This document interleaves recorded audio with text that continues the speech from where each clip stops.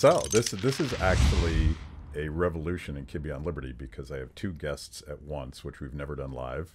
Stephen, good to see you. Nice to do the inaugural roundtable episode. You're our guinea pig, and our resident grumpy artist, Matt Battaglia. What's up? Thanks for having me on. I identify as a grumpy artist, just yeah. so this is nice. I just identify as grumpy, but because we're going to talk about Star Wars today, Kibbe on Liberty is such a lavishly funded and staffed organization that we actually have an in-house Star Wars scholar. Okay.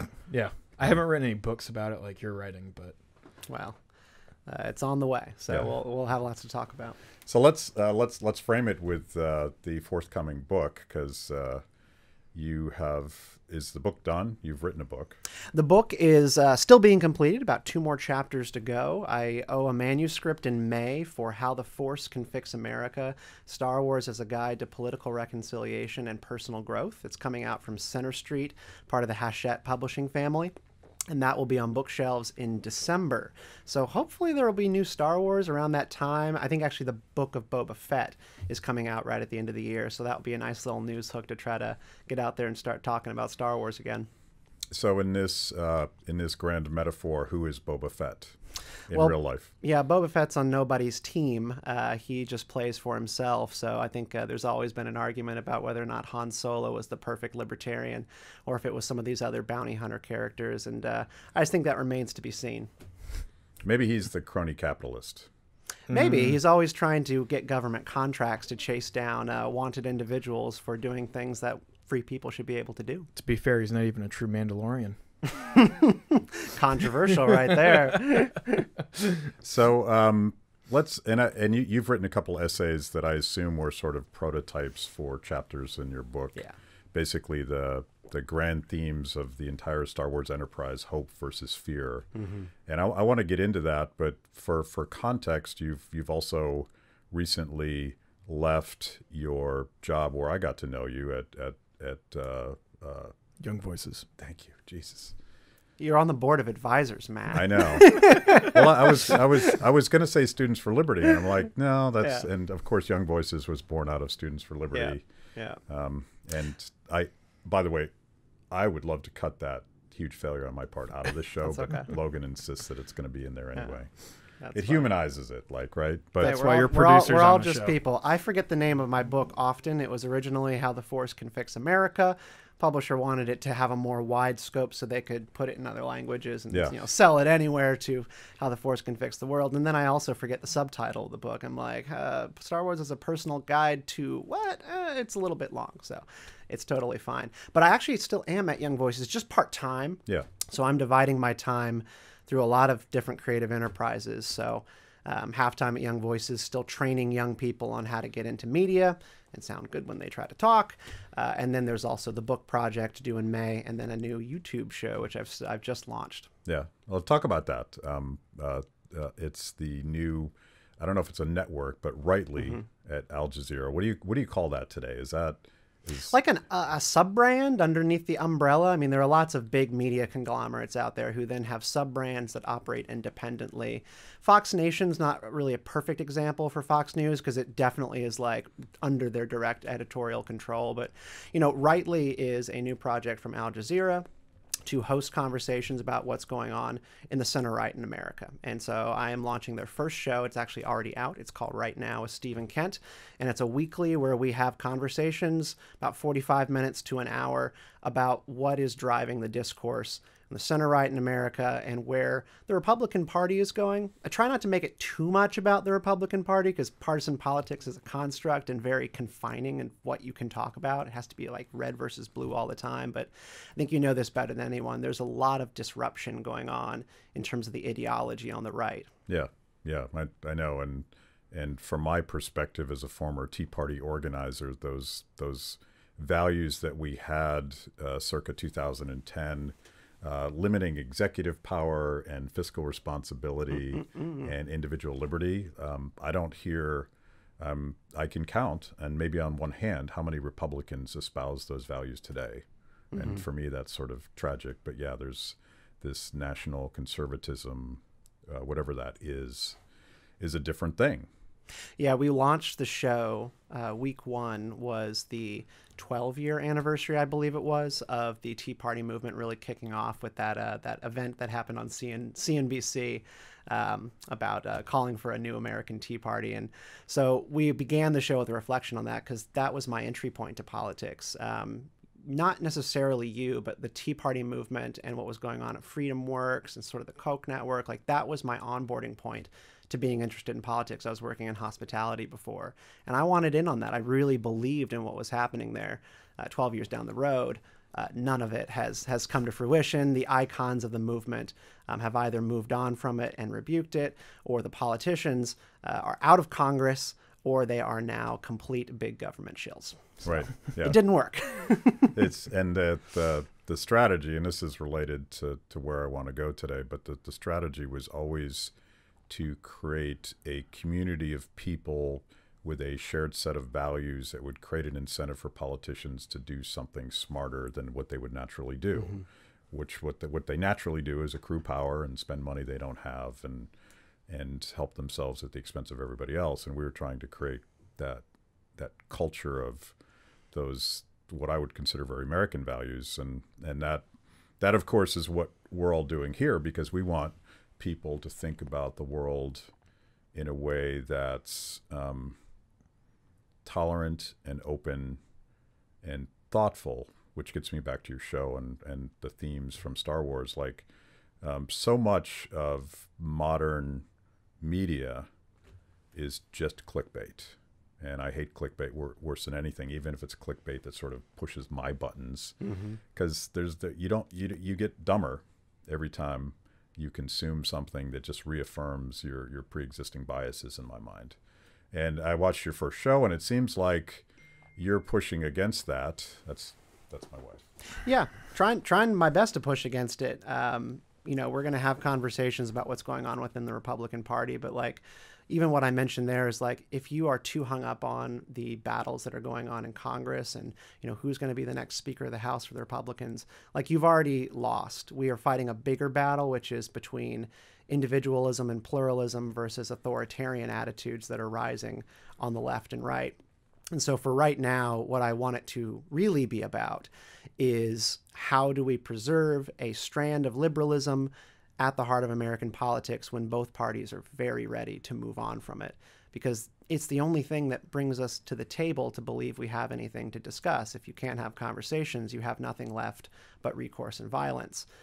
And we need to find a way back to that. So, along the lines of trying to do an interesting public affairs political talk show, going to try to orient people back in that direction. I think that's a worthy project. Yeah. And we should define liberalism. You mean it in the classical sense of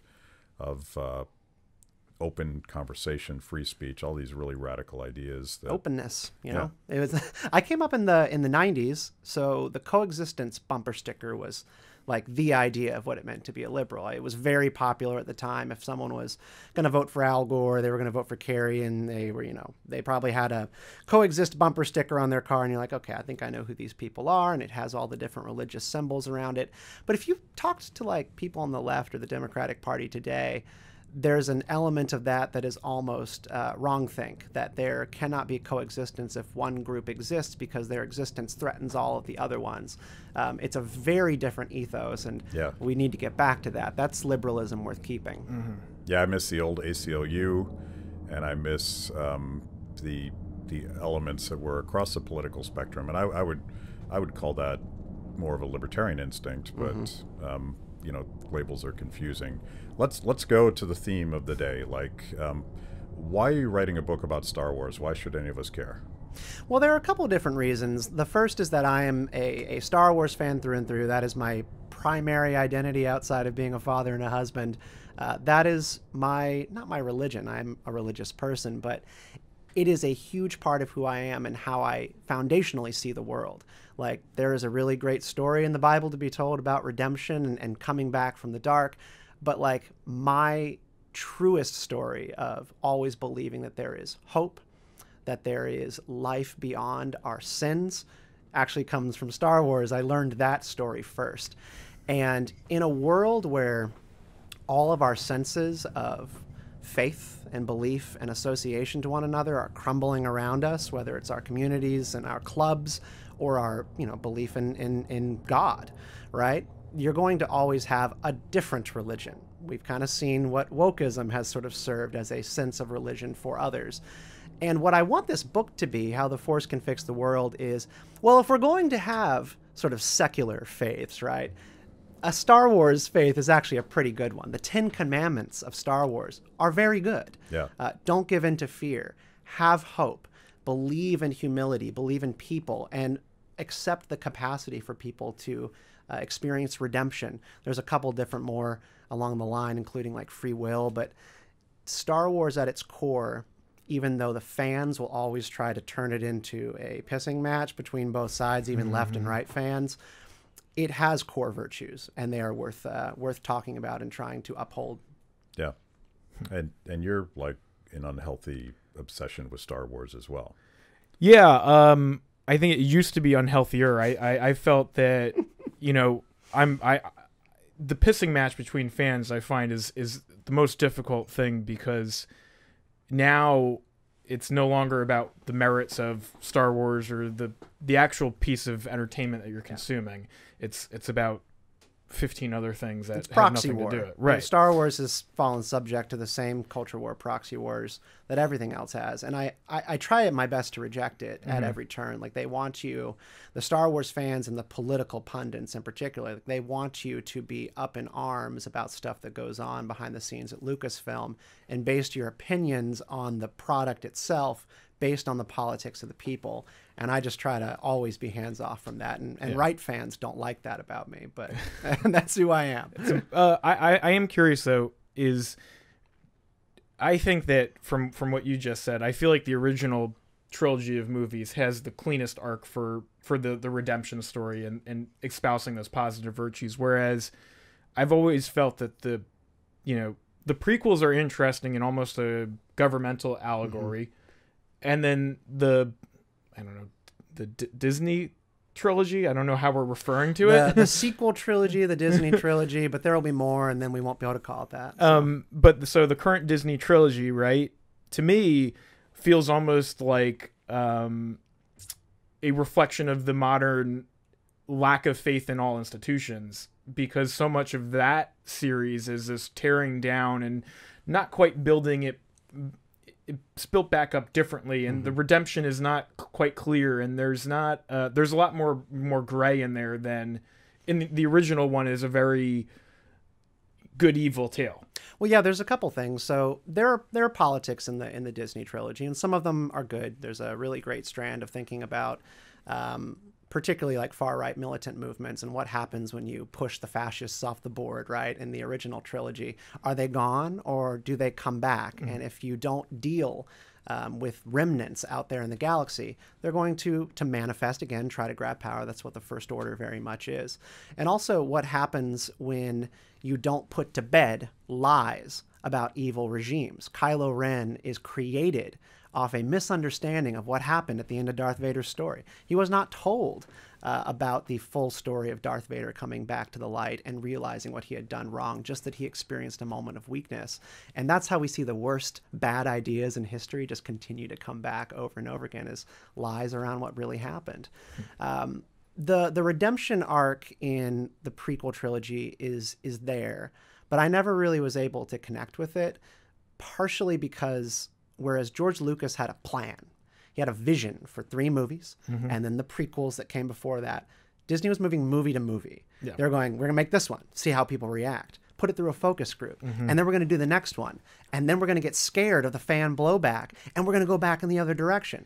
And it's schizophrenic, and it makes it really hard to track the narrative of those movies as a result. Yeah, art by committee never really works. It can't work. And that's why, so we were arguing about discussing this before you even got here, where in this my feeling is that the prequel trilogy, as much of a mess as that series is, at least has the artistic justification of the creator being George Lucas, and he had a very, I think at the the point has grown clearer as time's gone on. It is very much the power grab that happens under basically the war on terror. I mean, that's what that trilogy is basically about, right? And so we can quibble about a lot of the poor writing, poor acting, and whatever in those things. They had some artistic justification, whereas the Disney trilogy suffered from not having this coherent ethos, at least in my view. But I am curious a bit more about. I read your articles about hope and fear, and I was wondering if you could kind of explain a little bit about what your feelings were about Star Wars. And I mean, where to begin? The core thing that Star Wars is always reminding you to do is reject fear. That is lesson number one. It's fear leads to anger, anger leads to hate, hate leads to suffering. And we know this to be true. We know that it is a slippery slope.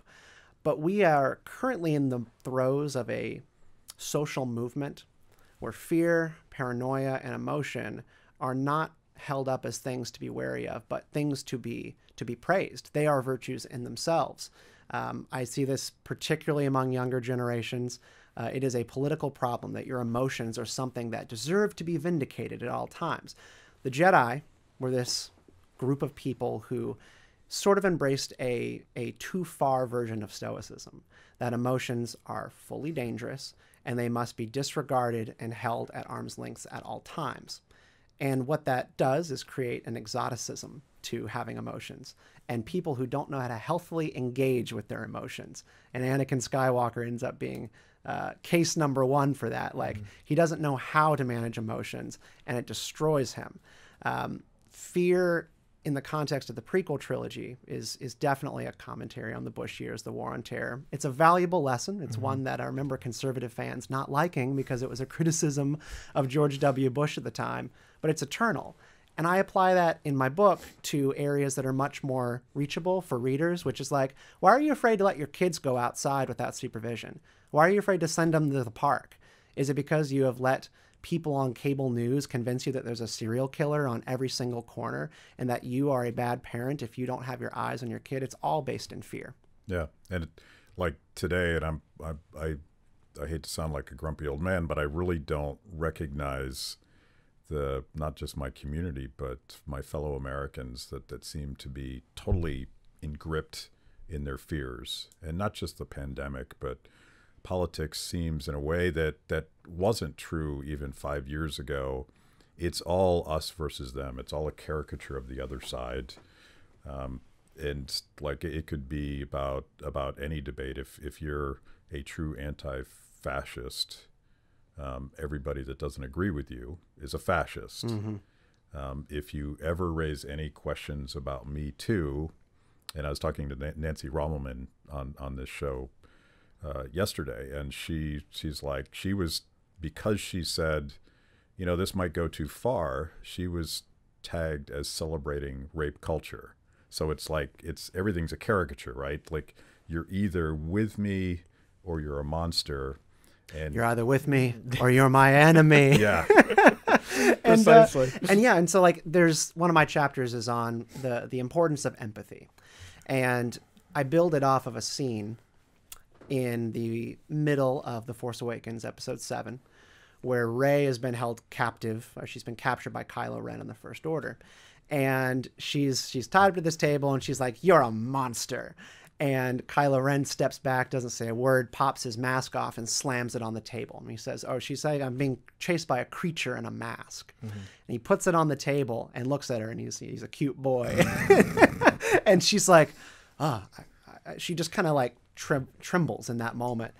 And she's like, "I'm going to awkwardly make out with you." Yeah, in 2 movies and there's from a lot of discourse about the subtones of that scene, which we could talk about another time. But like, when someone takes off their mask in front of you and shatters your worldview of what they are and who they really are underneath your perceptions of them, it makes it harder to make them your enemy and somebody that needs to be destroyed. From that moment on, Rey definitely dislikes Kylo Ren, but she all of a sudden has a mission, which is she really would like to see him turn back to the light and be Ben Solo again. And that is good. And that is what masks do for people, is they allow them to hide from the world, either because they hate themselves or they are things that we put on them so that we don't have to look at their humanity and we can justify hating them or killing them. Yeah. Yeah. So like, and this like going back to your media project, it seems quite difficult in a world where eyeballs are driven by sort of caricaturizing the other team. How do you get people to have a human conversation again? Like, do people care? Or... I don't know. I mean, you're doing a very good job on this show, and it's something that I look up to very much, which is when you get somebody on your show and you get them to try to engage with the issues of the day, how do you stop them from going into pundit mode? You've been a pundit before. You've been a frequent face on Fox News. I've gone through a period of that myself, and you immediately become a different person. And it's not because of a malicious intent. As soon as like the camera turns green and the guy in your ear says like, you're on, the segment begins now, you're kind of terrified. You can't see who you're talking to in most cases on cable news. Yeah. And you have such a short amount of time to put your ideas out there. You could be interrupted at any moment. I'm not currently panicking about being interrupted by either of you because we have time. Right. And people say things on TV and on the news environment. I don't think that they mean them. They're like, I got to just throw stuff out there as quick as I can. And it's just a really bad cycle of people saying things that they don't entirely mean because they're kind of panicking and then doubling down on them because apologizing or going back in the other way is weakness. And it's also not good television. It's a performance. And I remember at one time, and I don't remember the context, but I used to go on Fox all the time when I was the Tea Party guy, right? Yeah. And you got to be a character in the show. Yeah, the producer comes on, and this is a quote, and I won't tell you who the producer was, but he comes on and says, Matt, I'm going to need you to be a little less thoughtful and I'm a little more angry for this segment. And I'm like, okay, I guess that's what we're doing here. But recently, just a couple years ago, I went on MSNBC to talk about the sort of the left's Tea Party. Yeah. And I'm now I think I remember this segment. Yeah. It's probably more than a couple years ago. And I had written what I thought was a really thoughtful piece about, like, a lot of conservatives were saying that the left's, the Women's March and all, I forget the name of the group now because there were so many manifestations of it. They're saying it's fake, it's funded by George Soros. And I'm like, dude, that is absolutely real.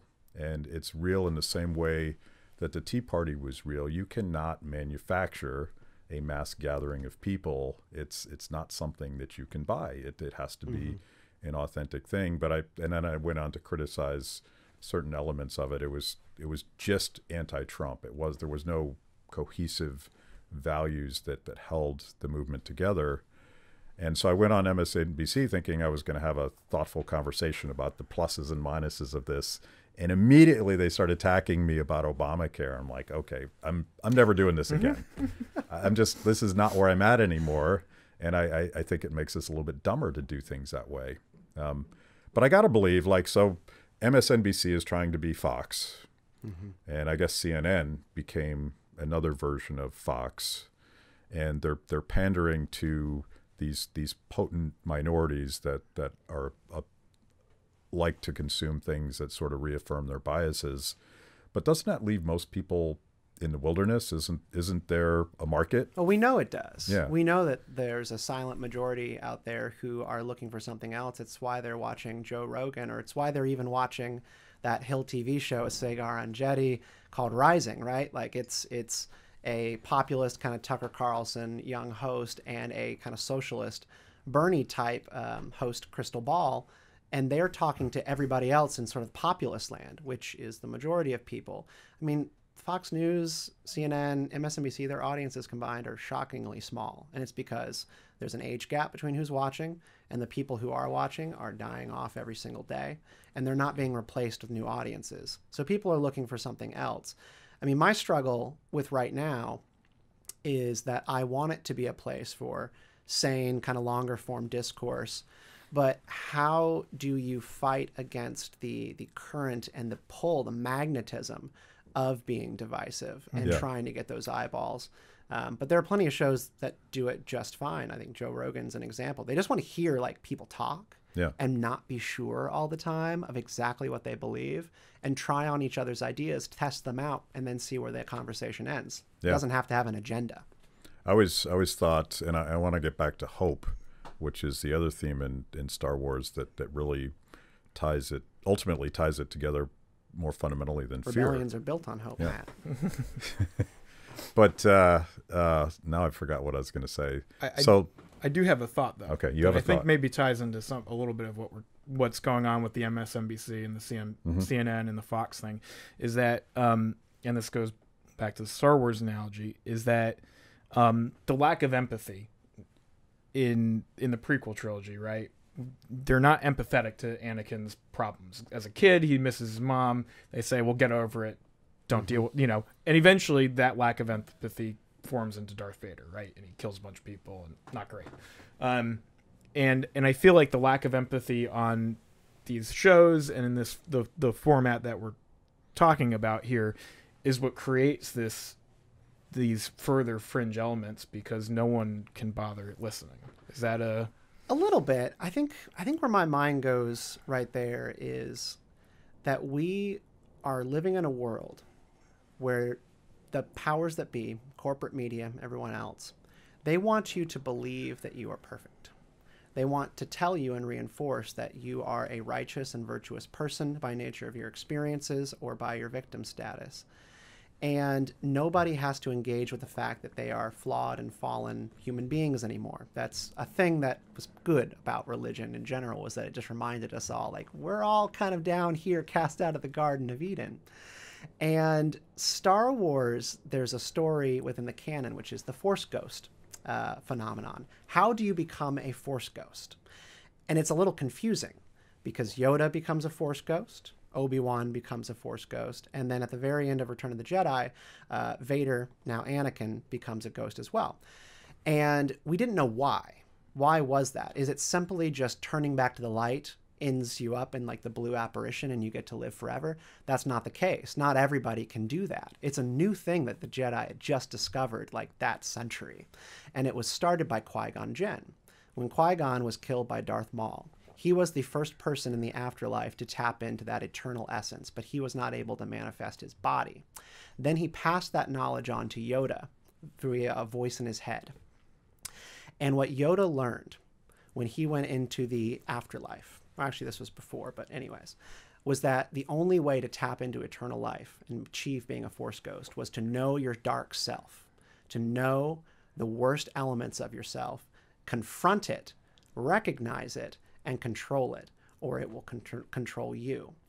And the word that you learn in that story, which is in the Clone Wars saga, is laying down your hubris. If you cannot lay down your hubris and your sense of pride and virtue in yourself, you will never, in Star Wars, experience eternal life, and you will always be ruled by your emotions instead of the other way around. Yeah. That is some deep EU digging.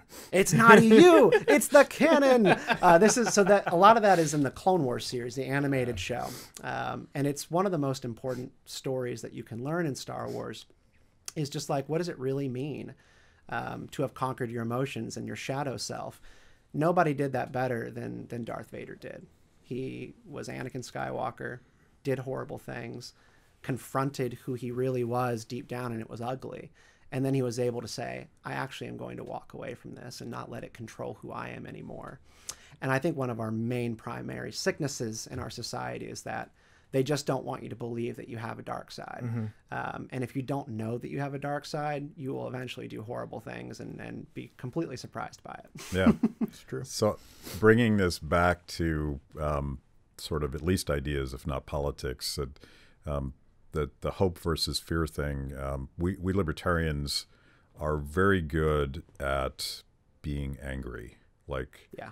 We're raging against government, and we see all of these injustices, and we spend all of our time doing that. The thing that we suck at is offering hope, mm-hmm. and imagining a better world and all the beautiful things that people could do if they were free and allowed to cooperate and build things together. And I've talked about this before, but any conversation about Star Wars has to bring in Frederick Hayek, I feel. Obviously. And he wrote one of my new favorite essays. I had read it a long time ago, but I reread it recently, The Intellectuals in Socialism. Mm-hmm. And it's 1949, and he's trying to figure out why his classical liberalism is losing to authoritarians, right and left, primarily the socialists, but obviously 1949 was generally not a great year for any sort of freedom was not on the march. Yeah, freedom was not on the march. Something else. and he ends this essay. It's a great essay, and everyone should read it. But he ends it by saying, "The thing that we have done wrong is by offering a constrained vision, primarily driven by the things that we can't do through government and through society." Right, going too far on being against utopian thinking. Yeah. Right, because like socialists and fascists are really great utopians. They can paint a picture of the world that we could have if only you would just stop being so gosh darn selfish about your individual liberties. Then we could live in the promised land. And when you have a promised land to look forward to, it does give people hope. Yeah. You know, Christ gives people hope of redemption after death, that, you know, they're not going to be held subject to their sins for all of eternity. That is the very definition of hope. Libertarians, there's one strand of libertarian thought, and I think it's probably like the human progress crowd, kind of part of Cato, which is like always pointing to like the world is getting better. The world is getting better despite a lot of the hype around the things that are not going well. But I struggle with that so bad, because it seems that there is still a rot in the soul of people today, that while we are living more comfortably, child mortality is going down, we have lost our grasp of why are we here? Right. What are we doing? Yeah. And that gives people a huge sense of despair. And when people are ruled by their despair, they burn things down. Yep. We saw that on January 6th. We've seen that with the left for a long time. It's part of their like eco-apocalypticism, where they don't even want you to have kids anymore because the world's going to be gone in 20 years anyways. So don't do like the most, you know, in theory fulfilling thing that you can do, which is raise another human being. Like, it's sad. Right. There's nothing about that that's tied to hope. It's very fatalist. And it's not linked to material progress. And I think that's another thing that we libertarians do. And I wouldn't dismiss material progress as a pretty important way of lifting people to a place where they can be their best. But my sort of half-baked theory about AOC is that she authentically doesn't understand what it means to live in a world of scarcity. Will I be able to feed myself? Will I have a roof over my head? Americans, generally speaking, don't worry about this stuff. And someone's head just exploded because I said that. But the rapper Zuby made a point when he was on Dave Rubin. You know, he grew up in Saudi Arabia. He's based in the UK. His parents were born and raised in Africa. And 30, I think the number he threw out, which sounds about right. I won't swear by it because I haven't Googled it recently. But if you make $30,000 a year, you're in the top 1% in the global economy. So we don't know what it means to wake up wondering whether or not we're going to live another day. So we have to find meaning and purpose in something else, and we're struggling with that, which gets back to this whole thing about, you know, hope versus fear. It's not enough to be fed. I mean, being fed is really important, but it's not enough. It doesn't give you purpose. It doesn't give you meaning. It doesn't give you resiliency. Yeah. And one of the things that I looked into and was researching for my book was looking at the Rebel Alliance and this rift that is laid bare in the Rogue One movie, which is one of the best Star Wars movies, and a reminder that Disney can do this right. I will agree with that. They've got strong creative pull. But Rogue One showed a rift within the Rebel Alliance that we really needed to see, which was that you had this one faction with Mon Mothma, the Lady in White, who we kind of know from Return of the Jedi. And she's kind of like the neoliberal, right, of like the movement. She's an institutionalist. She really believes the Republic was mostly good and it needs to be revived. That's what the Rebel Alliance is. It's the alliance to restore the Republic. And then you have this other rebel by the name of Saw Gerrera.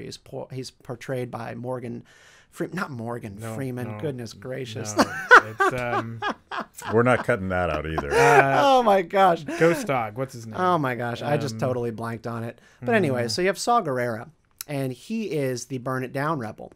The Empire was bad. The Republic was bad. And all the things that have happened in government are bad. And Saw Gerrera doesn't really have a movement based on hope. It's a movement based on anger and fear.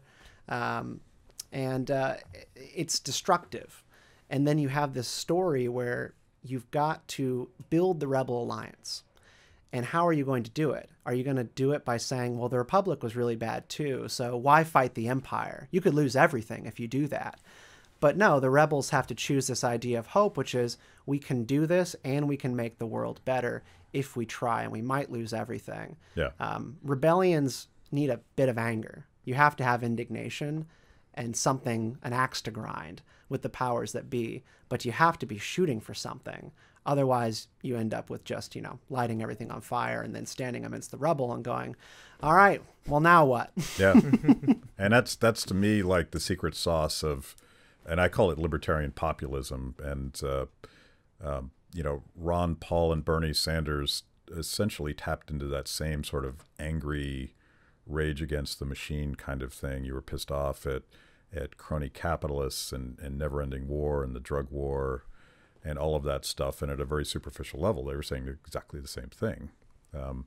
But the resonance for us is that we actually have a way that people from all different walks of life, from different religions and different countries and different communities could get together peacefully and not just cooperate, but learn to respect and honor each other. You can't do that if your goal in politics is to win everything and destroy the other side. Mm-hmm. So I feel like we have this beautiful alternative vision, but it's we forget to tell people about it sometimes, and we forget to too often libertarians are like Saw Gerrera. Yeah. Well, it's not clicky, right? Mm-hmm. Well, yeah, and I think the Saw Gerrera pull can again just be saying like, well, all government is bad and it just destroys people's lives. But and this is the axe I have to grind with the libertarian movement, is that if you are constantly just telling people that like government can only do bad things and do harm, then what are they going to look forward to? Or like, what are they going to try to build or invest their trust in? I don't want people to blindly trust the government and just go along with everything that it wants to do. But at the same time, government is still us. We are still able to govern ourselves. And if you just tell people that nothing good can come of this, I don't know where we go from here. You end up with two sides of the political divide that basically want revolution. Because if government doesn't work, you revolt and you overturn it and start again. I don't want to start again. Yeah. And so that's where I'm trying to figure out, like, where do we have constructive libertarianism that engages in good governance?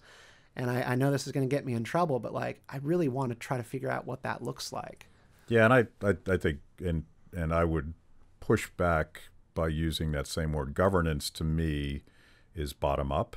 Mm-hmm. It's very Hayekian in the sense of people working together and developing social institutions that hold us together as a fabric of a nation, whereas government is someone with unchecked power sort of hijacking that process and imposing on us from the top down. And Mike Lee, a fairly credible constitutional conservative, has this basic 10th Amendment view that the reason we fight all the time is that we've put all of our eggs in the presidency. Yes. And if our guy doesn't win, we're ruined, we're destroyed.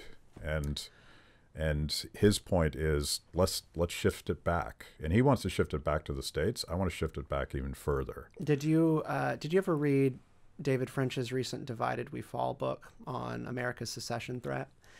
It was one of my favorite books from the past year. It's Divided We Fall by David French. And he basically is looking at government as this thing has gotten too big, too powerful, and we have forgotten that if we lower the temperature of every election, then we will have a better politics.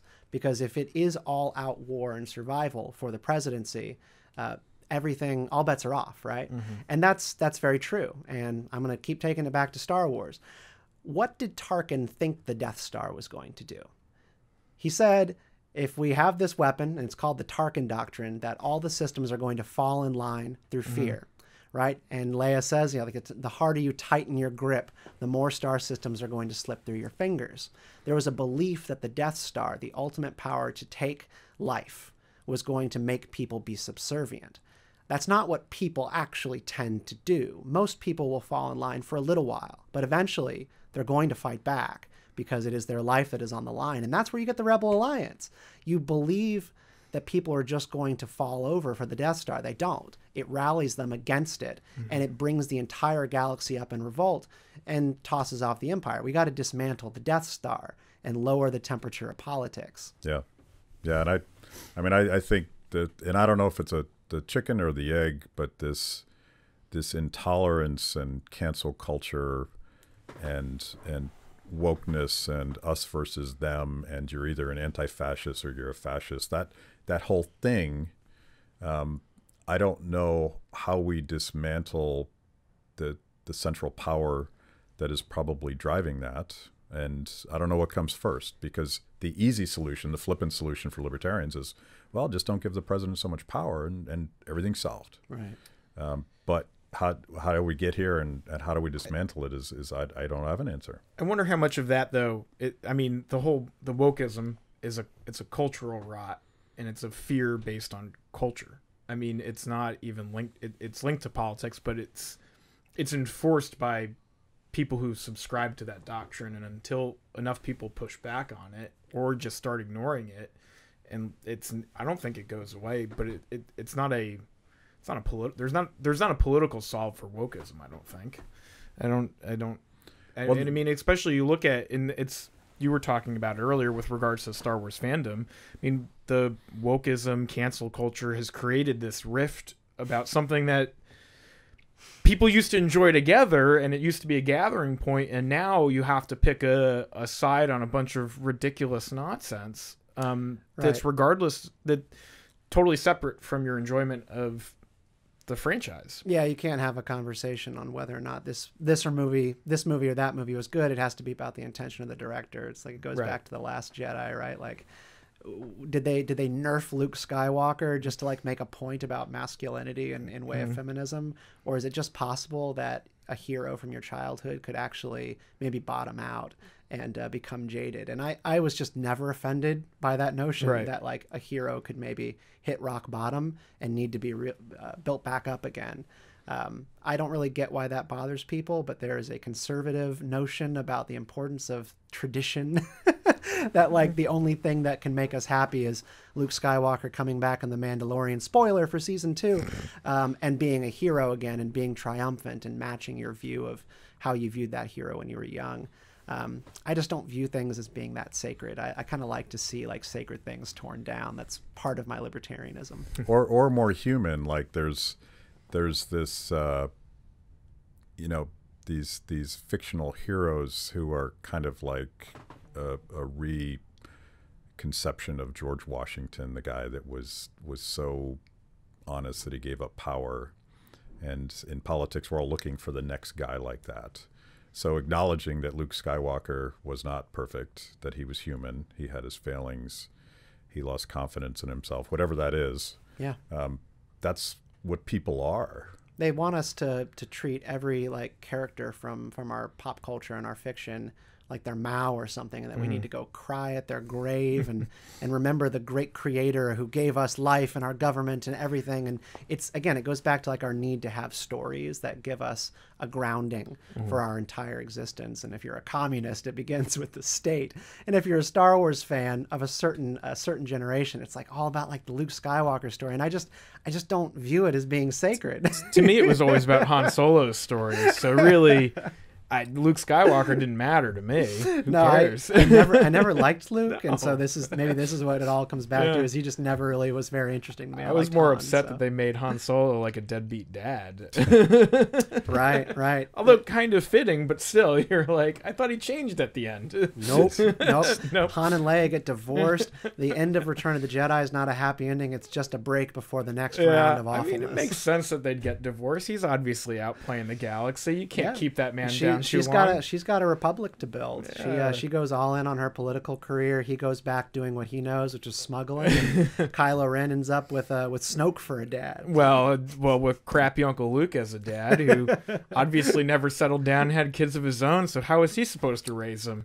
Now, see, I think the exception to all of this was Yoda, who was my moral, spiritual animal on this stuff. But I propose this theory, and you're going to try to debunk it, but it is my belief. I proposed it to Andrew Heaton. It is my belief that Grogu is Yoda's illicit love child, and that this whole scandal is going to blow up, and we're going to sort of lose this spiritual reverence towards Yoda. Well, Yoda and Yaddle, Yeah, they got together off screen in episode 1. Hey, she was there. She was there. It's possible. There was a she Yoda. Yeah. Yeah, I'm not just as he's scorning Anakin, you with your feelings, he's got to, I won't fansplain to you when Grogu was born or any of that. I'm not sure that time and Timelines space don't matter when it comes to fan fiction. You can sort of build the reality you want. And in Star Wars, you can have immaculate conceptions, obviously. So that has been proven. That's or was it Qui-Gon? There's that fan theory. Okay, we're going to wrap up by could have been Jar Jar. We're going to wrap up by getting you canceled on Kibbe on Liberty, because I've been told, and my crack research team has been digging through all of your tweets. Oh, great! And speaking of the Mandalorian, I am told that you supported the firing of Gina Carrera. Not supported. I'm just not super sympathetic. I'm not super sympathetic to what went on there. The narrative that was being spun in the outset, and I know you've talked about it yourself, and it's totally fine. It's just like, to what extent, when you're employed by somebody, are you able to just continually piss them off? Right? Like, I want to live in a world, personally, I remember this because I grew up in it, where when you worked for a certain company, there was like kind of an expectation that you chilled out online and respected the values of that company because everything you said was, going to be tied back to them. We've since changed in the culture where it's a free-for-all, and that's mostly been driven by the left. The left views their values as not up for debate and as basic and foundational. So if you are a left employee at any company, you can say whatever you want. If you're right, you can't, because it's an attack on people. But I still hold this idea that if a company has asked you to stop being crazy online, then you need to stop. And I just is that what happened? Like she was at this for a year, and I'm sorry to the audience, but this started a year before it actually ever went down, and it went down originally for a good reason. She tweeted out the picture of the German with his arms crossed at a Nazi rally, right? And this was during the Black Lives Matter movement first taking off after George Floyd was killed, or, picking up steam again. And she tweeted out this picture vaguely, and people were like, what are you saying? Are you saying that we're all like, goot stepping along on Black Lives Matter? And she kind of was like, just saying conformism bad.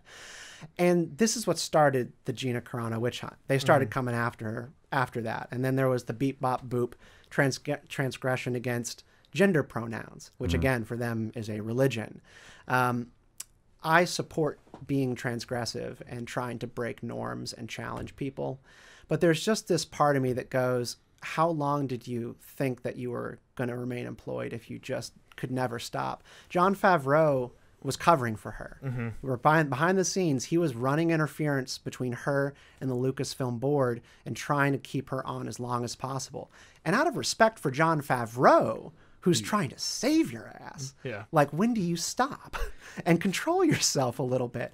So this is where I'm just a little bit torn, and I'm happy to discuss it, obviously, as we're here. So. I agree with his. I mean, this was what I was talking about earlier. It's like the only problem that I have is that the line isn't enforced on both sides, which drives me nuts. But drives me nuts. I wish that celebrities went back to just shutting up generally. Right. I mean, that's what we all want. Is for them to especially because these, like, the problem is this stuff, these actions need to make something that is meant to be, I think, a unifying cultural experience, right? Yeah. Into something that's needlessly divisive. Because the show, The Mandalorian, isn't particularly about any of this nonsense. Nope. So creating it as a flashpoint where now you have to, you don't have to, because I don't believe you should subscribe to this, but you're forced to decide, well, my political allegiances mean I must not view this thing because it did this other thing that upset me outside of the actual merits of the thing. I wish that people were either, either if you're going to post your opinions online or willing to deal with the blowback, or if you're a company, you were to actually enforce things across the spectrum. Yeah. Because there are other cast members on that show that obviously Pedro Pascal, he can say Mad whatever he Online. wants, call MAGA hats Nazi hats, and Right. liken the camps on the border to concentration camps, which the camps on the border are really bad and very full right now. Very full. So I get it.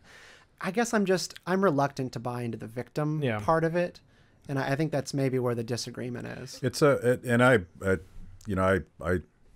think I actually agree with both of you, but the question, and this gets to tech censorship generally, there is an easy solution to this, and I don't think it's a regulatory solution. It's a solution that says, tell us what the rules are, give us transparency, give us a transparent process by which you would sort of adjudicate someone breaking the rules and apply it across the board. That's what we need. We need standards and rules of the road. Again, kind of going back to when I was first entering the workforce, like there were rules. Like I remember when I was like signing my papers for a job at a hotel, or I was signing my papers for a job at a nonprofit, there was like social media codes of conduct. Yeah. Nobody has a sense of where the rules are and where those lines are. And what eventually got Gina Carano fired, I think, was a pretty foolish thing to pull the trigger on, honestly, of like all the things she's done, like like the things that she's done on Parler and like pushing conspiracy theories about the vaccine and the election. Like I would have maybe done it on that, just say, but like just putting a thing out there that, we don't want our politics to reach the level of Nazi Germany discrimination, where you view Jews as the enemy of the country, that you don't want that in politics either. Like, okay, I get what you're saying. It's a little inartful, and I really hate Nazi analogies because they're always just dumb. Yeah, don't do it anymore. It's dumb. It like makes our politics much stupider. Yeah. To make everything about Nazi Germany. But like, I was curious as like, why was that it? And there's not really a good reason for it. I think because it was public and it was the last straw. All these things always seems to be like you keep pushing on it. Like you said, the House of Mouse probably told her multiple times, "Yo," and she's talked about it. Yeah, there were meetings, and they put her through like apology trainings, right? And she talked about this with Ben Shapiro, where they like put her on a call with activists to talk about the harm that like mocking pronouns does, so that she can be educated. It's always about you're not educated, and that's why you're bad. Right. And after you learn, then you won't be bad anymore.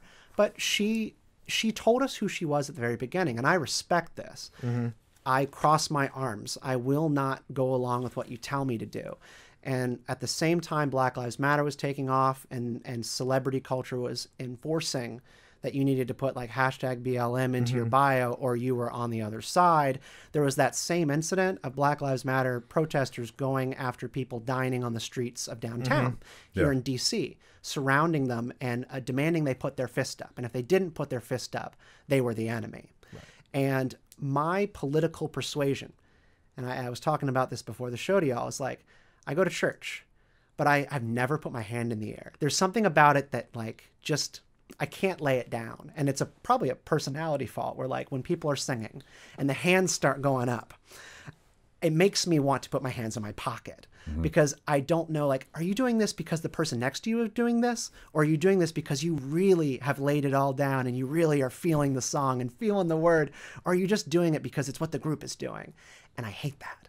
Yeah. And that's who Gina is. Yeah. And I respect that about her. But at what point can a company just say like, you are more trouble than you are worth. We can replace you. So Please stop. It is like I have conflicting ideas on this, and I think it is sort of a cultural shift because certainly when I was a kid, like particularly if you worked for a corporation, you couldn't go out and just shoot your mouth off. Yeah. And even when I ran a big free market organization, I told everybody, whatever you say not only reflects on this organization, but it reflects on a community that we all represent. So if you say something stupid, you might get fired. But we all consume, we're big into music. You're actually a musician. You're into Bruce Springsteen. I'm into music, and I'll tell two stories, and I want to sort of end on this because it's a conflicting vision. My gateway to libertarianism was reading the liner notes on a rock album. and lyrics written by Neil Peart, who is really into Ayn Rand, and I think that's a transformative story in my life. And he took a lot of shit for it. Like they were demonized actually as Nazis for being sort of libertarian objectivist types, which was doubly ugly because the lead singer's parents actually escaped concentration camps. So it was just like that contradiction. But I'm also a big jam band fan, and the lead singer of Phish, Trey Anastasio, who's from Burlington, Vermont, and other members of his band were way out there for Bernie, and he publicly criticized them. He's like, you probably know where I'm coming from, but I respect my fans enough not to burden them with my political opinions. And so, like, I see both sides of the story. I sort of like it when music that I love turns out to be made by people that share my values. But on the other hand, I'm like, why are you burdening us with this stuff? This is not why we like you. What's the right answer? My feeling and why is Springsteen such a commie? Yeah, I know. So as a Bruce fan, I feel like I have a lot to answer for. But my feeling is generally that he addresses a lot of, like, what's in the songs are what I care about, and I think that, you know, at shows when he's had gone on some political comments. I remember during the Magic tour, which was, I think towards the end of the Bush years, maybe beginning. It was at the end of the Bush years. Nothing he said was wrong, where he was complaining about the Patriot Act, basically. Totally right. Now, I wish that he applied that principle over, the following 8 years. But, will he ask Barack Obama about? Right, and he didn't. And about drowning civilians. So, but to me, there's one thing if you can let your art speak for itself. It's another thing if the art that you make doesn't reflect your values, but then you decide I need to go, as part of this art, go talk about stuff that's sort of irrelevant to the art. Yeah, when you ask people to accept your beliefs on other parts of their life that aren't connected to you being a fan, it becomes attack. It becomes like, if you are not with me, you are against me. I need you to go vote for Hillary Clinton and also buy my new record. And also the money that I get from the record, I'm going to donate to Hillary Clinton. So it's all like tied together, right? Like when you're following a celebrity. I get really anxious around treating people like avatars of your movement or your ideas. And like with Gina Carano, I remember when The Mandalorian first debuted, and I remember Star Wars YouTube land lighting up when a buff female former wrestler showed up on The Mandalorian and decked The Mandalorian in a fist fight and took him down. YouTube freaked out. They were not happy about this feminazi character being introduced to The Mandalorian and pushing the same kind of feminism that we saw like with the introduction of Rey. I remember these same people saying that. And then when Gina Carano gets fired, they go, she belongs to us. Yeah. She belongs to the fans. She's what made Mandalorian great. Is she what made Mandalorian great? She was in like 2 episodes? I don't think she is. You're treating her like she is the be-all, end-all, and a symbol of your identity. And I don't buy it. I don't buy into that. Yeah. It'd be one thing is that if the art actually espouses some sort of value and that's your attachment to it, and it's another thing if it's simply that the person playing a character written by someone else espouses a value that you identify with, and then that's like the flashpoint. That's what drives me nuts, is that if the thing is inherent to the art, which, if back to Bruce, Magic was very much, that album was very, in many ways, obliquely about the, never-ending war, right? But it's still a listenable rock record, and it's not necessarily bashing you over the head, at least in my opinion, but I spin zone a lot. Whereas The Mandalorian isn't about any of this stuff, and, it's basically a Western lone wolf and cub pastiche. Basically. There's another example that just pissed me off so much. I'm a huge Neil Young fan, and Neil Young wrote one of the greatest protest songs, "For Dead in Ohio." Just beautiful. And he recently rewrote, I don't even remember the name of the song. I've tried to block it out of my mind, but he recently rewrote one of his songs. And the lyric is, Joe Biden's wonderful, we should elect him now. And I'm like, fuck you.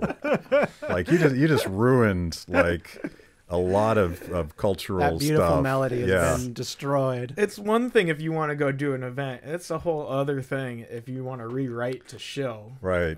I just didn't, and supposedly his wife Daryl Hannah has imposed this political activism on him. But I'm confused about it, and the next interview I'm going to do on this show is with Zuby, the rap artist, Nice. who has defined his career as being outspoken, and he's you know, I don't know if he's conservative or libertarian. He doesn't identify himself. He's like, I don't fit your spectrum, but he has taken the opposite tact. Like, this is who I am. I have strong opinions about things, and it's even in his music. And I think that's a legit path to take. Yeah, and I think at the heart of the question here is, do we want to live in a society where everyone is as outspoken as possible and everybody tolerates, right? Because you can get on the rooftop and shout your political opinions, however benign or ugly they are, and you expect your neighbors to be like, oh, that's just Jim. Nice guy. Our kids play t-ball together. Or do you want a society where people put their politics really at the back rung of their lives? They're not eager to be super outspoken and to see if they can ruffle feathers. And we respect each other in that way because we know that politics is touchy and a big part of our lives. I'm a little torn on which one of those worlds I want. Yeah. And that's at the heart of like my Gina Carano divide is like, I just don't know which world I want. I think you used a word, respect, there, that your tone in talking about your values, and again, this is what we're trying to do in all of our projects. It's about tone. Like, you can talk down to people and tell them with just your intonation that they're too stupid to understand where you're coming from, or you can say, this is what I believe. I understand other people don't believe this, but I just want you to know how I see things. And to me, I want that world, and sort of teaching people how to respect differences is probably the key to that. And nobody uses that tone anymore. It's all finger jabbing, right? Mm-hmm. It is. I wanted the latter world of your description, but I don't think that exists. That can't go. We can't put the genie back into the bottle about sharing our political opinions about stuff. No, we can't. We need a disarmament. We've been Taylor Swift. Yeah. Did. And this is what I will resolve all of this in how the Force can fix the world in December when everybody's picking it up for Christmas presents for themselves and their loved ones. Perfect. Nice. It's not only going to heal your politics, but it's also going to make you a happier person. Nice. That was the most shameless plug I've ever seen. That's a good plug. It is nice to have a more positive conversation about Star Wars. Too frequently, Star Wars fandom is such a nasty place. I love Star Wars. It is a core part of who I am, and I refuse to let the political grifters and hacks make me resent it or be angry about it. I'm going to keep loving on it. I'm going to critique the art where I think it falls short and has maybe like abdicated its responsibility to tell story and instead put politics first, but I'm going to keep enjoying it. I'm not going to let someone take that away from me for politics. It's just not worth it. Let's give a shameless plug for Young Voices and other places where we can find your stuff, because we can't wait until December to get more Stephen Kent. We need some right now. Yeah, so the best way to stay in touch and kind of follow some of the work is my Substack. I'm a rebel and on Substack, unfiltered by the mainstream media. But you can go to politicizeme.substack.com, subscribe to the newsletter, talking about the book, and I'm also writing essays there about the politics of Star Wars and sometimes some other things. And then my work with Young Voices is a huge part of my life. Just a great nonprofit. And You've recruited a lot of guests for this show. I try to recruit a lot of guests for this show. You'll have some more coming up. Yeah. And okay, let's leave it there. Thanks for hanging out. Thanks, Matt. That was amazing. Where can I get more content just like that? It's a great question. You're clearly a discerning consumer of the best content. Make sure to like the video, subscribe, and click the bell. And if you're consuming podcasts, go to Apple, Stitcher, anywhere you get them. I'm in. Kibbe on Liberty, honest conversations with interesting people.